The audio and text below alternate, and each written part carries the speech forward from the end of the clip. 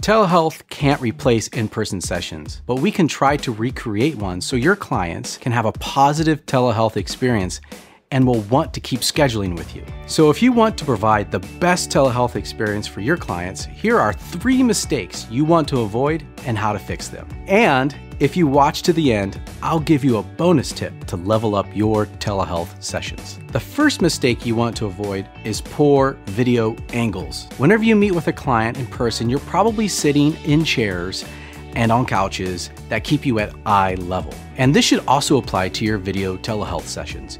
You want to have your camera at eye level. If the camera angle is too low, your client will be staring up at your nose, and it kind of creates this I'm above you effect. If your camera is too high, then you have a security camera look, which isn't good either. Here's the trick that videographers and photographers use. It's called the rule of thirds. The way they frame a shot is that they use the rule of thirds principle. The way the rule of thirds works is that it places the subject, and it's usually with their eyes, somewhere on this grid. This produces a natural looking feel to the picture. Now watch how you respond when there's a poorly framed image. How does this make you feel if you had a telehealth session where I was in the bottom corner of your video feed the whole time?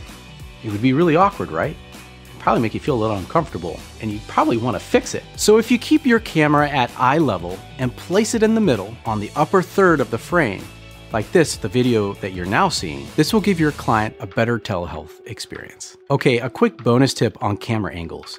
If you're using a computer camera that's on the top of your computer, have your video application as close to the top as you can get to that camera. That way, when you look at your client, your eyes are pointed towards the camera, so it looks like you're providing really good eye contact. Some of you might be asking, well, Brent, that's a good idea, but I have a laptop and I sit at my kitchen table or my desk and I can't get it to eye level. But you could just get some of those big, thick counseling books that you paid hundreds and thousands of dollars for and just prop your laptop up to eye level. Or you could get one of those laptop lifters that gets your laptop off of the desk. If you don't get the camera angle right, your client will not experience positive eye contact with you, and it will make them feel like you don't care. Even though you are looking at them at the video screen, they are not seeing your eyes on the other end. So keep your video application window up towards your camera so you can make better eye contact. When it comes to video, remember these 2 things. Keep your face and eyes on the top third of your screen, and put your telehealth application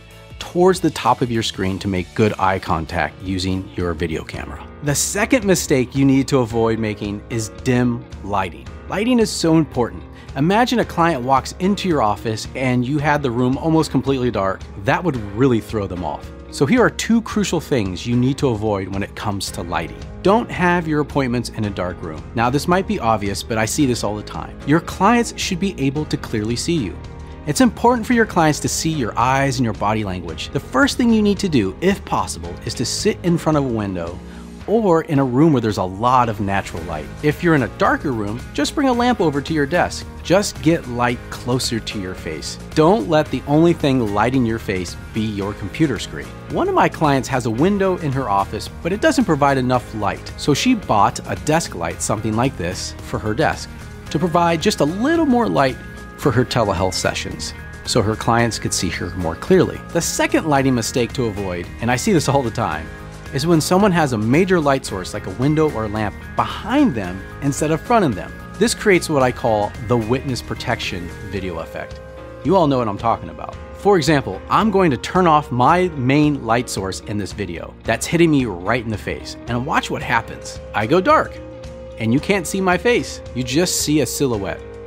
Don't do this to your clients. Don't have your main light source behind you, but in front of you. Always have the stronger light source coming at you and hitting your face and not from behind. All right, as this video continues to play, let me and others know in the comments below what you've been doing to create a positive telehealth experience for your clients. And as I get ready to share my third mistake to avoid, if this has been helpful, could you give it a thumbs up? I'm also providing for you a free telehealth checklist for you to download, print out, and keep by your computer to make sure you are ready to provide amazing telehealth experiences for your clients. I'll tell you a little bit more about this at the end of this video. Okay, on to the third mistake. The third mistake you need to avoid is bad audio. If I were to qualify the components of what makes quality video, it would be this. 25% would be video resolution, 25% would be lighting, and 50% would be audio. People can tolerate bad video quality, but they will absolutely not tolerate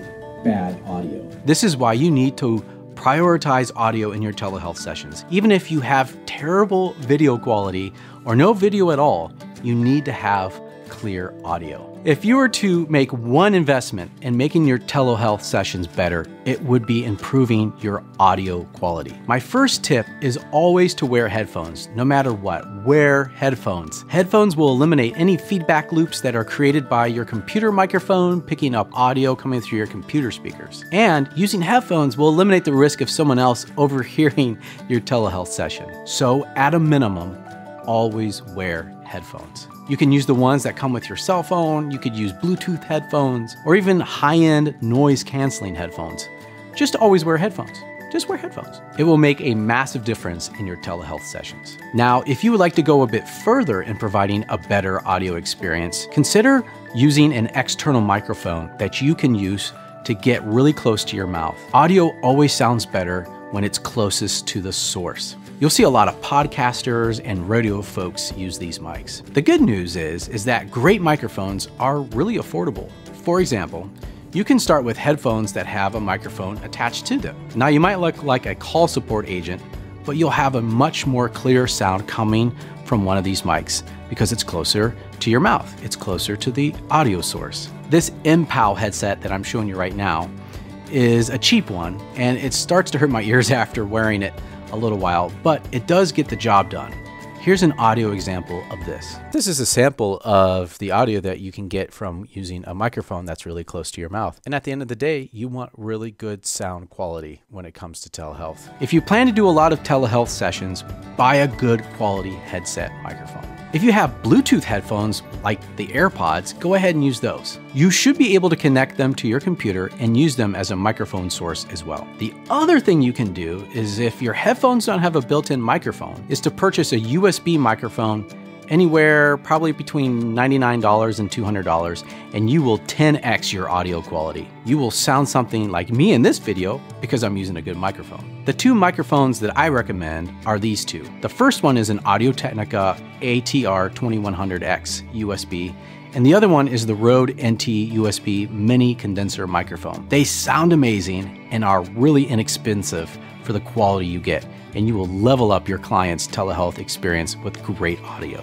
Okay, before I get to my bonus tip, I want to let you know that I'm providing a free telehealth checklist for you to download. It is a sheet that you can reference right before you have a telehealth session to make sure your video and your lighting and your audio is ready to go. You can find a link to that download below this video. Okay, here's your bonus tip for telehealth sessions. To level up your telehealth sessions and to minimize any distractions, especially with video telehealth, you need a solid internet connection. Having a solid internet connection is like having your office space open with the lights on and the doors unlocked so you can have a session with your client. If you don't have a consistent internet connection, it's like your office is closed. Your internet connection doesn't have to be fast, it just has to be consistent. You need at least 2 megabytes of consistent upload speeds and at least 2 megabytes of consistent download speeds. So here are a few things you can do to make sure your connection to the internet is optimized for video telehealth. The first one is check your internet speed. Go to speedtest.net. It's free, it's easy to use, and it'll give you a quick glance about how consistent and how strong your internet speeds are.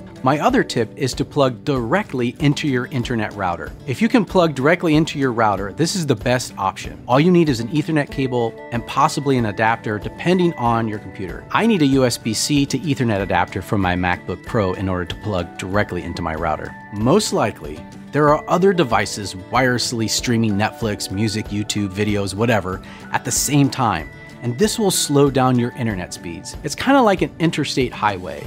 If there's a lot of devices on your wireless router and streaming content, then your wireless connection speeds will be slow because there's so much traffic on it. But if you plug into your router, it's kind of like you're in the express lane or the carpool lane. You will have the advantage of having your own private lane with more consistent speeds than with a wireless connection because there's so much traffic on it. If internet speed is a problem, just kindly ask those on to stop streaming videos while you're holding a telehealth appointment. If you can't connect directly to your router, Then get as close as you can to your router with a wireless connection. The closer you are to your wireless router, the stronger the connection and faster the speed. If you're still experiencing a bad connection, just turn off your camera and have your telehealth session just with the audio. You can turn on your camera later if the quality improves. If you're planning on making telehealth a regular part of your private practice, either in the office or in the home, consider upgrading your internet speeds.